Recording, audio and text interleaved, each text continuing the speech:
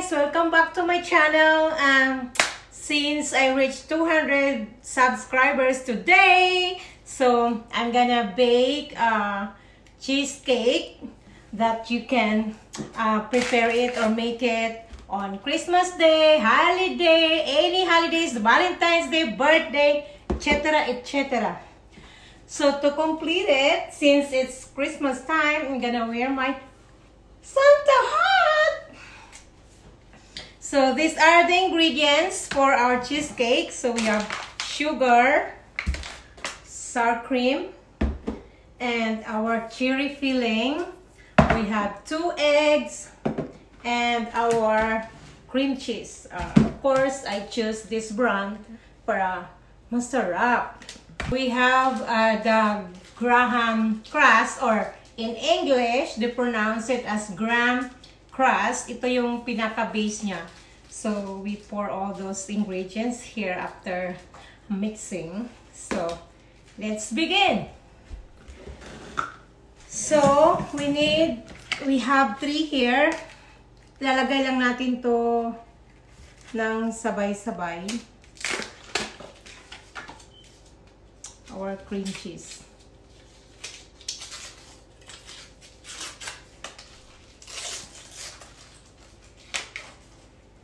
So I already washed my hands, don't you worry. And oh, dapat di mo na ito kinuha. Ah? Sige lang.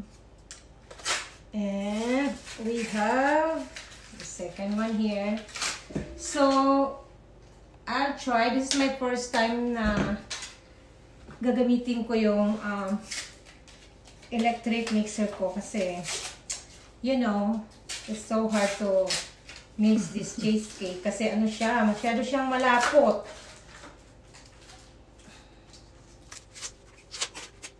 So,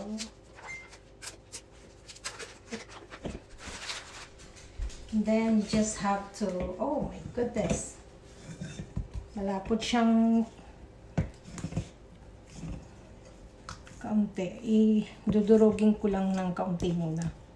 Kasi mahirap to eh. Matigas to sa mixer.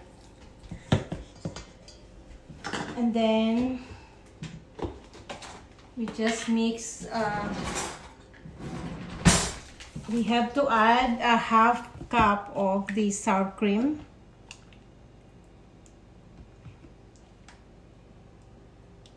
Para magbibigay siya ng asim sa yung cake.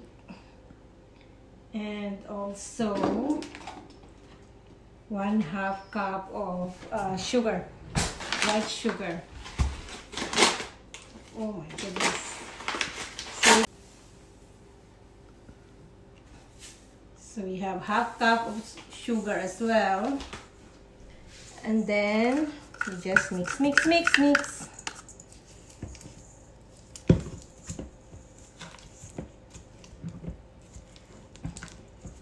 So, dadalhin na natin siya sa sa mixer. We're using dumi.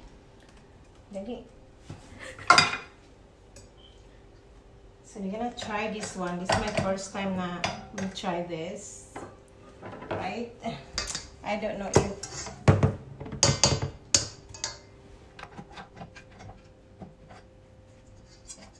so, napakahirap nito. Ang hirap talaga nito, promise. Ang hirap talaga nito. I have trouble including this thing. Since I have my KitchenAid. Halatang bago, guys.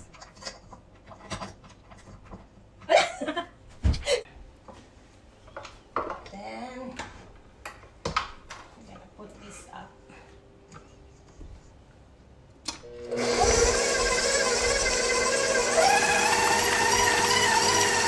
So, parang mas madali siya pagka electric mixer ang gagamitin mo. Kasi it takes forever kung yung mixer mo na yung isa. Yung hindi yung stand. This is stand mixer.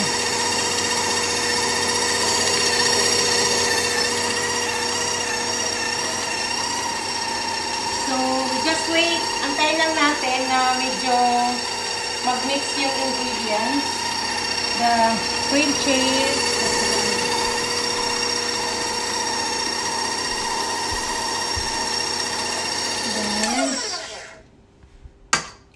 the egg. Ay! Palpak!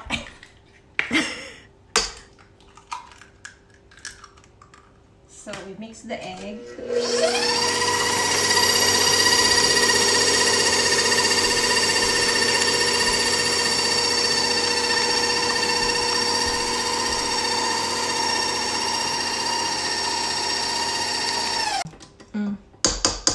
So, ito lang guys, ganun lang. Mix, mix, mix lang. Na-mix ko na yung dalawang egg. So, antayin ko lang na mag-mix talaga siya. Mag-blend yung mga ingredients.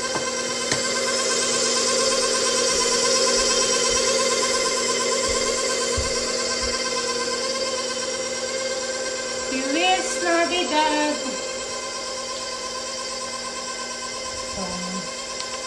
So, ito guys, para medyo mabango, add ko lang yung vanilla. 1 teaspoon of vanilla.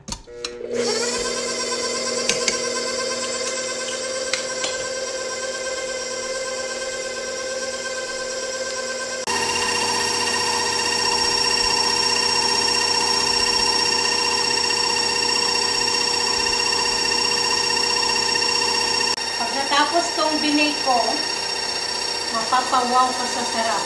Kalimutan mo yung pangalan mo o yung boyfriend mo. Baka lagi kang mag-bake kasi laging nagsisale tong cream cheese. So, the ingredients is not that expensive guys. Mura lang.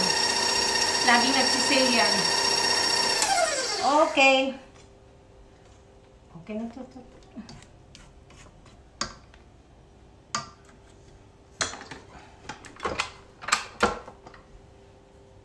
So, baba na. Baba.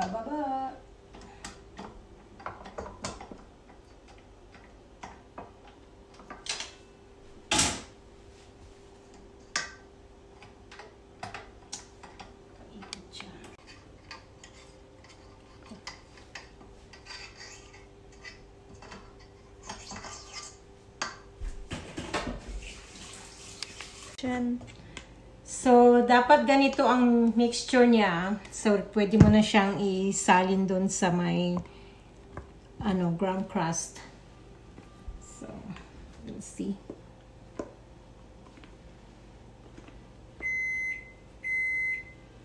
So, we set the oven for 177 degrees centigrade. Celsius.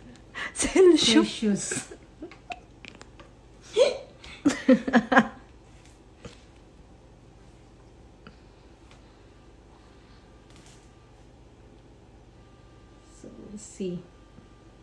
Maraming kakain dito sa bahay, kaya let's see kung anong judge nila. But this is my 10 times of making this cheesecake, and so far lahat naman ng comment nila masarap. Di ko alam kung nagsasabi ng totoo pero I believe 100% masarap talaga ang aking cheesecake. Okay, and the oven is ready. So we set it to 177 Celsius. So let's see. And we set it for 30 minutes. We put a timer, 30 minutes on. And let's wait for the outcome. Now I'm looking for something para idagdag doon ay ingredients for my cheesecake, and couldn't find one. Welcome to my pantry.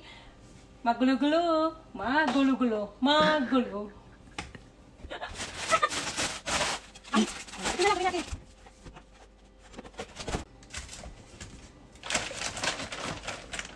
Nahanap ko na.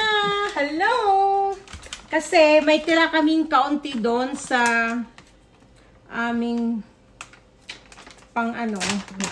mixture. Ay, yung mixture. So, mag-experiment kami. Titingnan namin. So, meron akong ground crumbs. So, we'll see kung pwede siya. Then, we'll let you know.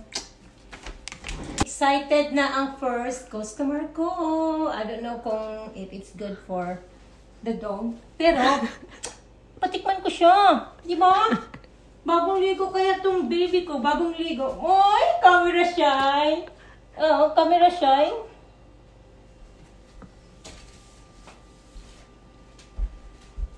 Yes. Action.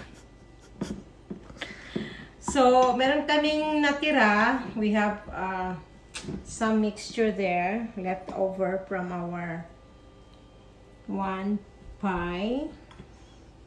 So, ito, experiment this graham crumbs plus butter.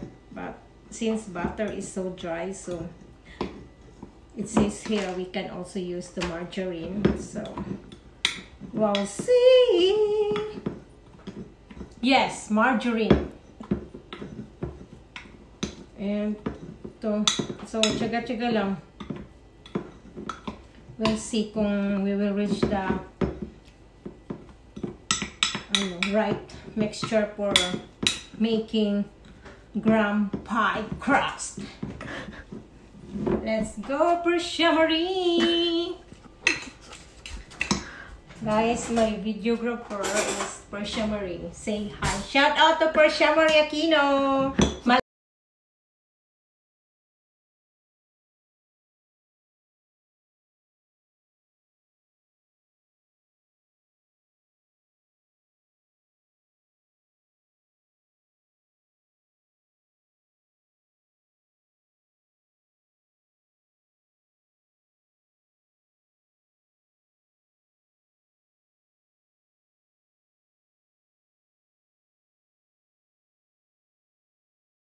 Game.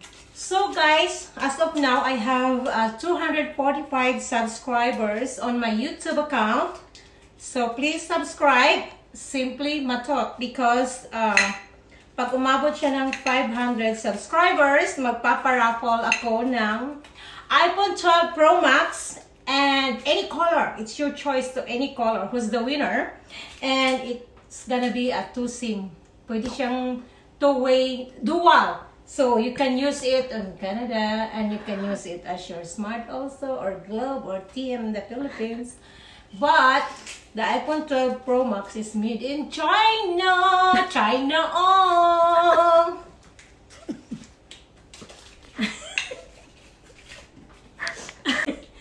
So 16 minutes more left. So silipin natin. So ayan pa siya, texture niya. Kulang pa. Okay, close again. Oh my goodness! I forgot to put my apron. Next vlog, mag-i-apron na ako. Bili mo na ako sa Dalarama. Palit. So guys, it's been 30 minutes since we put it on the oven. So we'll take it out and let it go. So there you go. And we let it go for around 15 minutes before we put the filling.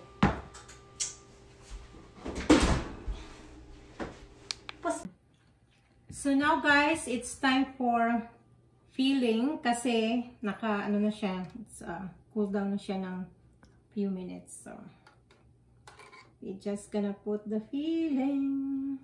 Chances of winning. There. Yum.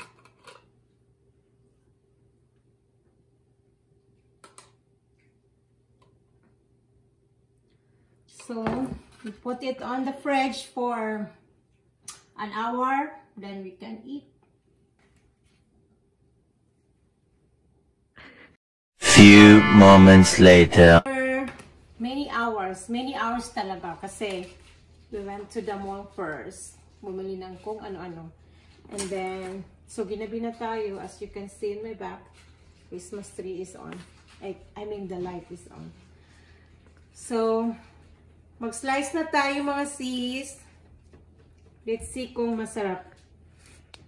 Pero I'm sure masarap. Magugustuhan nyo to. Masarap talaga to. Oh, we need the thing.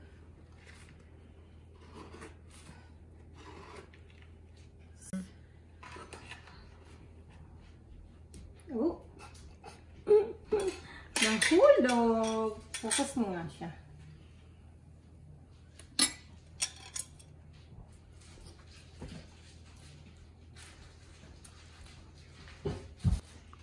Ang sarap, guys. So, you can make it to your own home now. So, until next vlog, don't forget to subscribe. Simply Matot.